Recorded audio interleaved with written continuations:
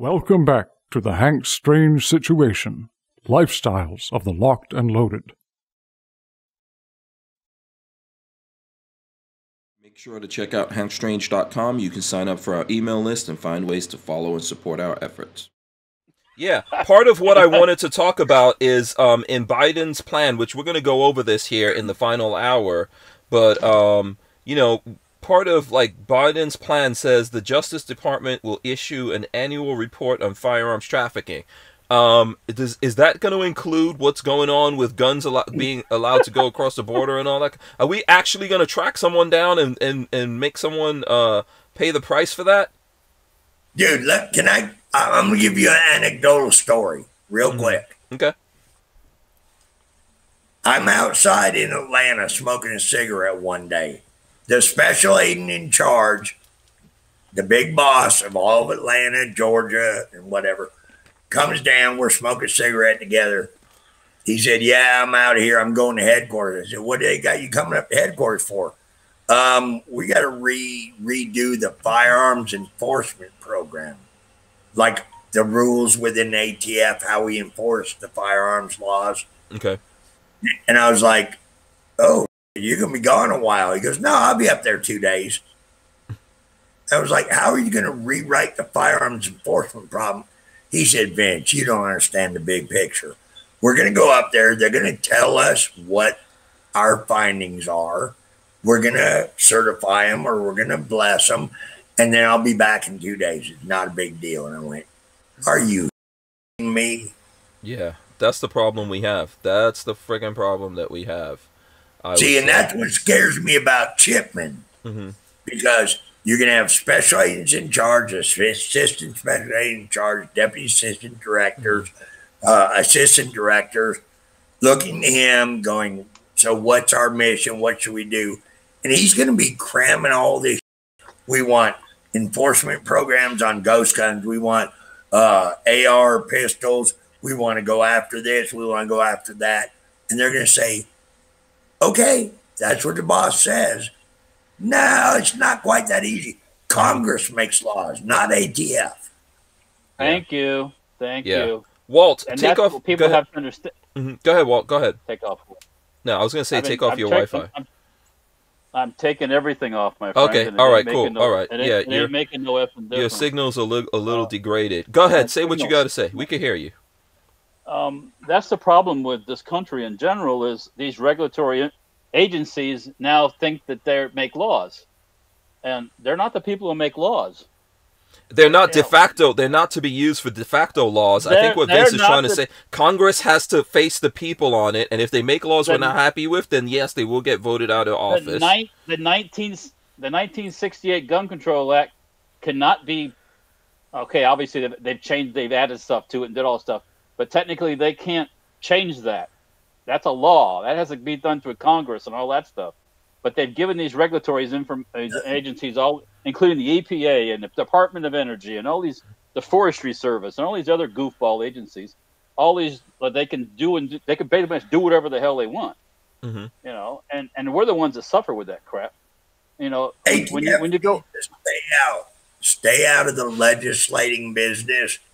We're handed a group of laws. Just like DEA, just like FBI, just like the U.S. Marshals. Here's the laws. They're pretty clear cut. You can't do this or you can do that. You can't manufacture firearms without a license. This are the laws. Nothing more, nothing less. Then ATF starts getting in there out of political expediency and goes, oh, I'm Dave Chipman. Oh, Mr. Biden, you want pistols with high capacity magazines abolished. We'll make a ruling. No, you can't make a ruling.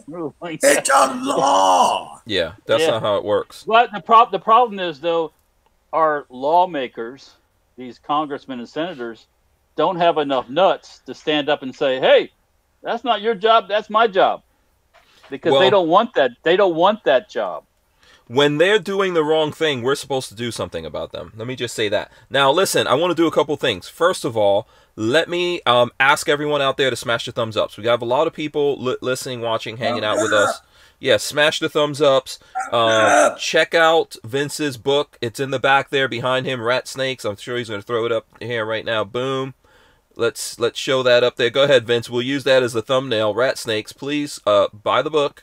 Support Vince. He needs money to buy cigarettes and what is it? Jack Daniels. Yeah, Alex cigarettes and alcohol. Yes. I need money to buy alcohol, tobacco, and firearms. Amen. So that's mine got lost in a boating accident. Yeah, that's the only thing I agree with. Now we've got some questions we're gonna ask Vince coming up here. Okay, I've got rapid stuff that we're gonna hit on. Let me. Boss Hog, who always watches the show, says today is his mom's birthday. Happy birthday, Mom. Happy Boss birthday. Hog. Yes, happy birthday to you. Happy birthday, Boss Hog Mom. Yes, I saw a picture of her somewhere. Awesome, congratulations. In order to get my Wi-Fi going better, I had to shut my PC off, so I can't see the chat. So you guys can say whatever you want about me. Oh well. We have been. Yeah, we're not gonna. We're not gonna say bad things about you, Walter. Why would we do that? I got thick skin. I don't care. Yeah. John's. Go ahead. Vince, I turned the news off after the election. I haven't watched the news since the election, so I don't care what they say about me. Yeah. Now let me get another. There's another super chat here. I'll get that up. Let's hit the applause on that. John Ski says, Vince, what's your opinion of Chipman for head of ATF? If you have one, also him posing at Waco in among the burnt remains of women and children. Okay. Dave Chipman is a shill. He's a train wreck. He has no business. He didn't have any business being an ATF agent.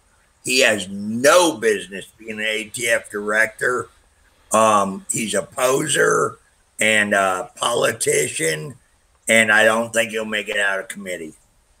Okay, there you go. That's pretty succinct on that. From Vince on that. Somebody who knows him. Yeah, from someone who knows him. Did you guys ever actually work together? You said, was he your supervisor at some point? We didn't work together. I just knew him, and I didn't like him then, and I don't like him now. Okay. Apolitical. Anybody that doesn't walk in front of that Senate subcommittee and says, I'm here to enforce the laws, nothing more, nothing less. Well, what is your opinion on the Biden's administration? I have no opinion. The laws are the laws.